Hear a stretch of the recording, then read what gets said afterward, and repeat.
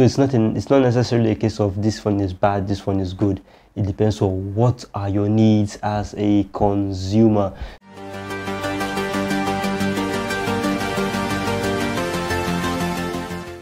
Okay, so Android has two flavors, two versions, two variants, whatever you want to call it. The first one being 32-bit, second one being 64-bit. Now we're going to start off with the 32-bit version. The 32-bit version of Android actually comes from way back 2008, 2009, I guess. And it's been around. It was the dominant version of Android all the way from 2008. That's basically the late 2000s till the mid 2010s, where it was gladly replaced by the 64-bit Android version. What's the difference between these two, and why is this information important? First off, 32-bit version of Android is older, less sophisticated, and outdated. It's outdated because it has certain limitations. It comes from a time where technology, software development, and the hardware we had wasn't as sophisticated or as good as what we have now. So it's basically locked to an era in the past that we've moved on from. We're going on to the next stage of evolution of tech right now. And so 32-bit Android software isn't good enough for the tasks and the apps and the games that we have now. One very stark limitation of 32-bit Android is that the software can only ever address 4 gigs of RAM. So that means that if we only use 32-bit Android software, that means our phones are going to be stuck at 4 gigs of RAM, which is a bit sad if you ask me. So that's one limitation. Another one being inability to handle very sophisticated apps like Snapchat, for example, like the full version of Facebook, for example, and others.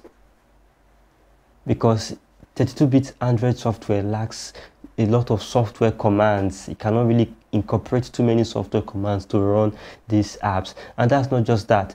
High definition gaming, like eFootball, for example.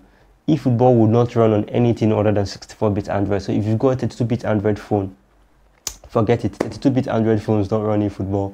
They certainly won't run Fortnite, Genshin Impact, and what have you, because the 32-bit Android software lacks the ability to be able to run these apps.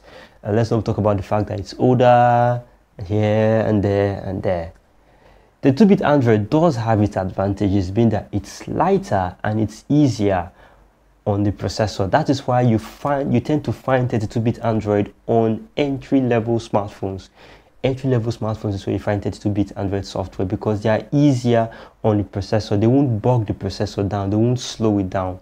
So that's why you see that on entry-level phones, you find 32-bit Android software on entry-level phones using entry-level processors like Helio G36, for example, which is on the Redmi A2 Plus, Redmi A3, and the Itel A70 with Unisoc T603, 32-bit Android software, as well as other stuff. There are some games that have been optimized to run on 32-bit software, like PUBG Mobile, for example, like Call of Duty Mobile, for example, like Free Fire, for example.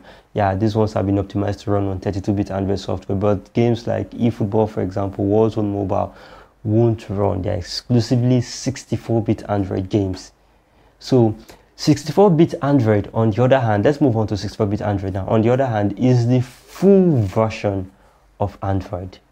So we can now say, since 64-bit version of Android has like all of the features of Android, then you can then say that 32-bit Android is kind of like the slimmed down version of Android, which lacks a lot of features that are packed into the 64-bit version. Now, before we're going to talk about the advantages, let's look at the disadvantages that 64-bit Android has. It's heavy, it's complex, it requires a lot of processor, CPU power to run. That's why you find it on higher end phones with more powerful processors. But if you have a phone, or if you buy a phone that has decent performance that can handle 64-bit Android, then that gives you access to the entire library that Android has to offer. All the apps, all the social media, and absolutely, in my case, all the games. Yeah, all the games. from Warzone Mobile to, depending on the power of your SoC. Put that in mind, depending on the power of your SoC. If you have Snapdragon 685 and you want to go and play Warzone or Inquisitive 606, I'm sorry. Yeah, but if you've got like a decent anything with anything like Helio G99 and above, Dimensity 6080, Dimensity 7200, Snapdragon 7S Gen 2, like that, yeah, you're going to have access to a lot of apps and you're going to enjoy this pretty much. And then also the full version of Android 64-bit also gives access for the software can access or can address more than 4 gigs of RAM all the way up to 16 gigs of RAM, which is actually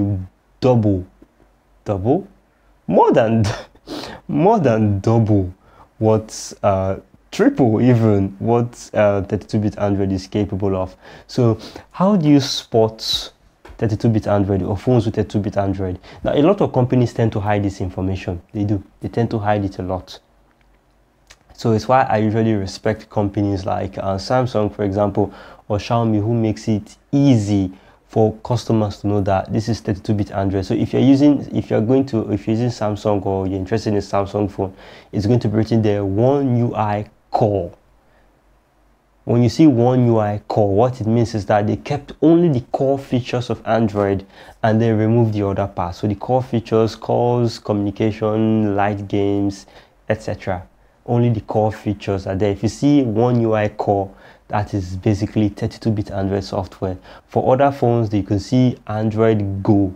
When you see Android Go, then yeah, totally, that's 32-bit software. But if you're on a Samsung phone, you just see One UI there, One UI 6, One UI 5, then that's the full version. If you just see MIUI, HyperOS, full version, and just like that. So that's basically how you spot the difference between the two.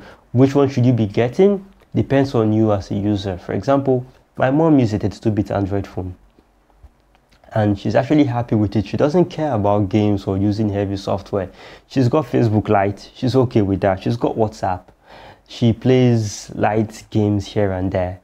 That's all she ever needs. So me going to tell her that 32-bit Android software doesn't have this, doesn't have that, it's not going to make any sense to her. She has what she has, she's happy with it, that's her type of person. But for somebody like me, for example, who wants to play football, Warzone and stuff, 32-bit Android software is not even going to be close to what I need. So I'm going to make sure that if I see 32-bit Android software, I'd get out of the way and then go for something with 64-bit Android software. So it's not necessarily a case of this one is bad, this one is good. It depends on what are your needs as a consumer. Do you know what you need? Do you know what your needs are? Have you answered that question by yourself? That would then determine if 32-bit Android software, phones with 32-bit Android is good or bad for you, or if phones with 64-bit Android is what you need, or if it's overkill.